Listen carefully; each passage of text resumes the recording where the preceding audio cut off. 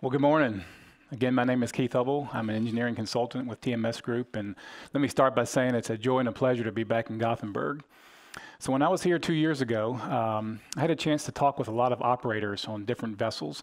And one of the themes that I noticed that was recurring is that when these activities were looking to purchase new boats, they didn't feel that they had an objective means to be able to do a comparison between these boats or the human systems that are on them. So my hope is that by the end of this conversation, that you see that there are some tools available out there in the marketplace.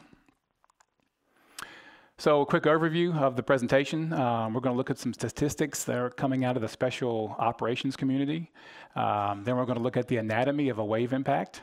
And then for the majority of the presentation, we're going to focus on inertial measurement units and how they can be used in various applications like hull performance and side-by-side testing, human biomechanics analysis, dynamic digital twins. So that's a product that we've been working on to fully define all the events going on from the boat to the seat to the human. So a little bit about the problem. You've heard a lot about it over the past 2 days. So this is a medical report that's provided to members of Group 4, basically characterizing the kind of exposure they'll see in special boat operations. So the current trends are showing that nearly 100% of this community of people are getting hurt. This is 6 times the general population. It's reported that cervical or neck impact ranges on high-speed assault and combatant craft range from 2 to 125 Gs. And then number 3, mathematical models show that forces applied to the pelvic region by the time they transfer up to the head can be magnified up to 5 times. So 5 G impulse at the pelvic, 25 Gs at the head. Let's switch gears and look at the anatomy of a wave impact. So here we have kind of a very typical pulse. We have Cs that are 1 meter in a vessel doing about 35 knots. Bottom left-hand corner, you'll see a triaxial graph showing X, Y, and Z of the hull input. That hull input is coming from a sensor mounted at the base of the seat, and then the operator sitting on top of the shock-mitigated seat has a triaxial accelerometer on their right hip. So let's look at vertical first. The hull received an 8.6 G impact, and the body 5 Gs. So here, the seat's doing exactly what we would expect it to do, is to mitigate vertical shock, a reduction of about 40%. How about lateral? The hull received 2.7 Gs, the body 1.8. Again, kind of exactly what we would expect from a seat that mitigates lateral shock, 30% reduction. How about in the fore-aft direction? The hull, 2.3 Gs, but yet the body saw 4.7. What happened here? Why did we get a magnification of ×2? Well, unfortunately, we don't know. We don't have enough data to really analyze and understand what's going on during this event. Maybe the operator's seatbelt wasn't on and their body went into motion and came in contact with the console. We just don't know. So waves produce stochastic or somewhat unpredictable forces. Seldom does anything move in a pure planar motion. Therefore, for more in-depth analysis and design, we need to measure in 6 degrees of freedom. X, Y, and Z, and rotations about all 3 of those axes. So we can do that with IMUs. Today's IMUs are pretty impressive. They can wirelessly transmit high rates of data, including accelerations up to 200 Gs at 1600 Hertz sampling rates. They can measure rotations, position, temperature, humidity, GPS location, speed, electromyography, all while being packaged in an IP67 sensor with the ability to run 4 hours plus. Now let's take those IMUs and let's do a study of 2 boats side by side. So earlier this year in January, we had the opportunity to do just that off of the coast of Norfolk. We had 2 boats. The first boat was a standard U.S. Navy rib boat manufactured by USMI. The second boat is a Rafnar rib boat manufactured out of Reykjavik, Iceland. Both boats have almost the identical length and beam. The Navy boat weighed about 18,000 pounds, the Rafnar boat 9,000, so a doubling in mass. The hull type on the Navy boat was a traditional deep V fiberglass hull. The hull type on the Rafnar boat uses the OK hull. It's a hybrid hull. Has a semi-displacement hull in the front and a deep V in the back. It is also fiberglass. The propulsion on the Navy boat was inboards with water jets, and then we had outboard gasoline engines on the Rafnar boat. So before we get into the data, a little bit about data interpretation.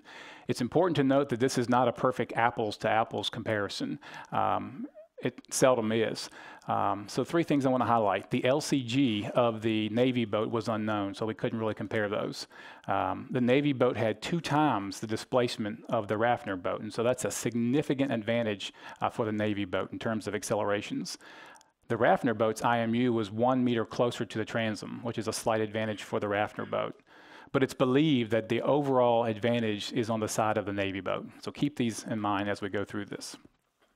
So this is the test patterns that we run. It's kind of a standard Navy practice. Side-by-side testing, both boats running 30 knots, the same direction at the same time. The waves on this particular day were about 1 meter. You can see the direction of the waves, and then we ran a cloverleaf pattern 5 ways to the seas. So a little bit about how to read these graphs. So the x-axis on both of those is time, and it's always scaled the same. The y-axis is going to be whatever we're talking about for that particular graph, and that too is on the same scaling. So you can visually compare these traces. The Rafnar data is always going to be on the top. The Navy boat is always going to be on the bottom. And then you'll see this yellow box kind of bounds the average data values that we see, and then the pink box here bounds kind of the transients. And so we'll talk about average and transients as we go through. So angular velocity in the pitch direction. So what this is measuring is from bow to stern. This is the amount of pitch, the angular velocity in degrees per second that the bow is pitching up every time it encounters a wave. And what we see here is that the Navy boat had 2.5 to 5.5 times greater angular velocity compared to the Rafnar boat. We had a boat stationed at the center of the cloverleaf that was observing both of these boats during the operation. And as soon as the exercise was over, I asked the crew, what did you observe between the 2 boats? And immediately they said that the Navy boat was porpoising through the water significantly, where the Rafnar boat had a little bit of pitch, but it was staying on top of the waves. And so they could see this visually, and the data supports it. How about in the vertical acceleration? 1.7 times greater than the Rafnar boat. That's significant, 70% more accelerations. How about in the fore-aft direction? This is a little bit surprising. 2.5 to 3.5 times greater accelerations in the forward to back direction. Lateral accelerations, 1.6 to 2.1 times greater than the Rafnar boat. I'm sorry, than the Rafnar boat. So here's a summary of all of that data. Given that all of the parameters that we measured were greater in the Navy boat, we could normalize that to the Rafnar hull.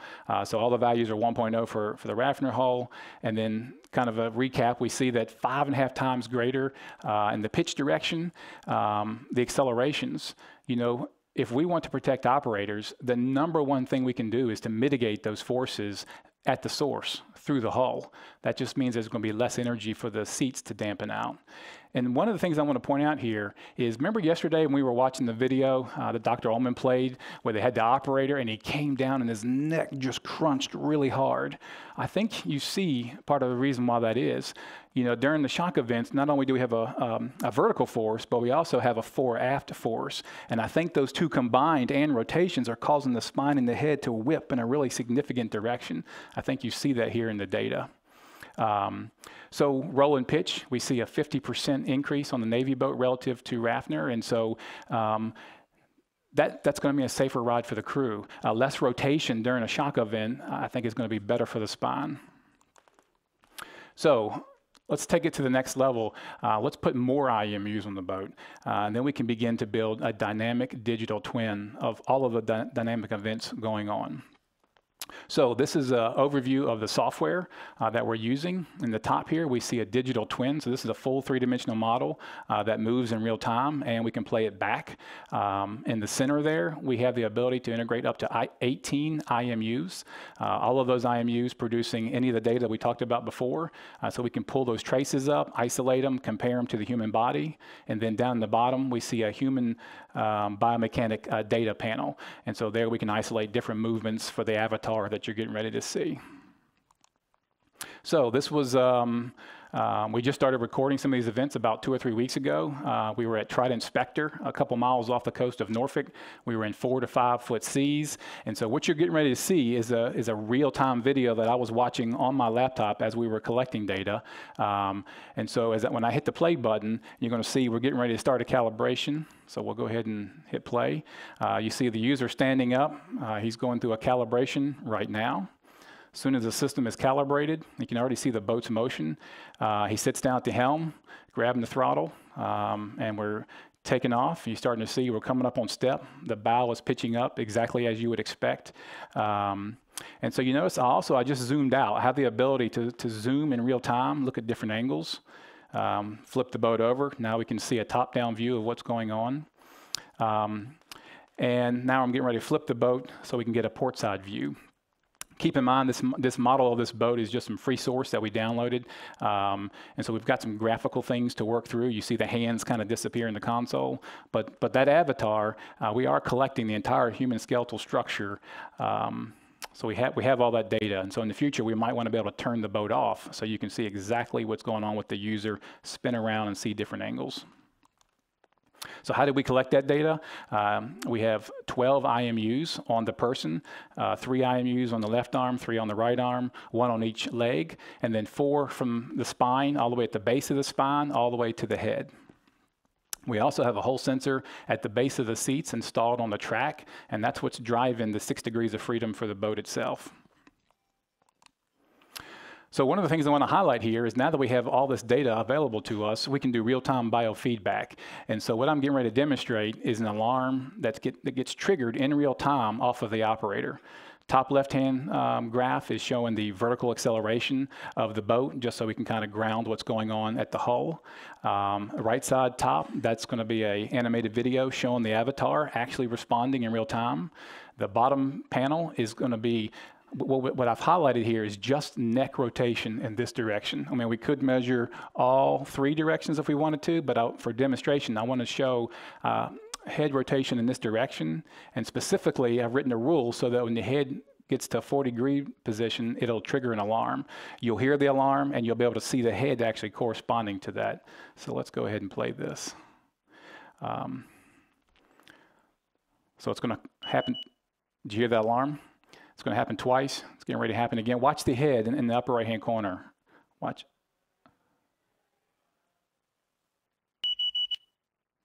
So correlation between body position. So imagine what you could do with this. Now you'd have the ability to write several rules to monitor all of the body positions.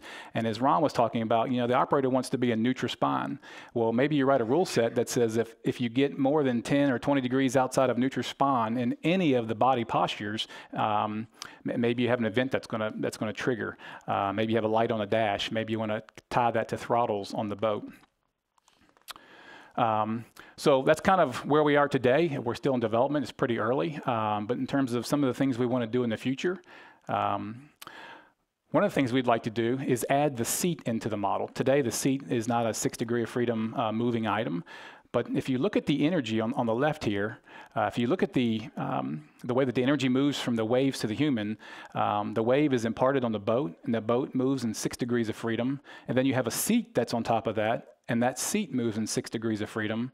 And then you have a person that sits on that seat. And so we want to model all of those events, all the way from the wave to everything that's happening with the human body. So adding a sensor on the seat would give us that ability.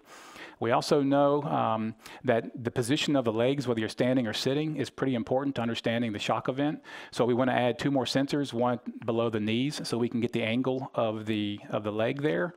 And then it would be nice to also have IMUs both at the bow and the stern, and then we would be able to characterize the accelerations over the entire boat. So what are some of the use cases for something like this? Certainly for hull performance, we can do CFD verification, validate what the models showed, and take the gap and put those back into the CFD to make that model more accurate. We can measure bow rise over the entire speed range. This is really important. Several boats have a bow rise so high that you can't even see the sea in front of you when you're operating that boat. And so measuring that would be a good characterization in a down select scenario. Measuring roll and pitch stability of a hull, wave impact exposure characterization, side-by-side testing and down select. You've already seen an example of that. If you were a procurement activity, which one of those boats would you want to be on? Trim tab performance and optimization.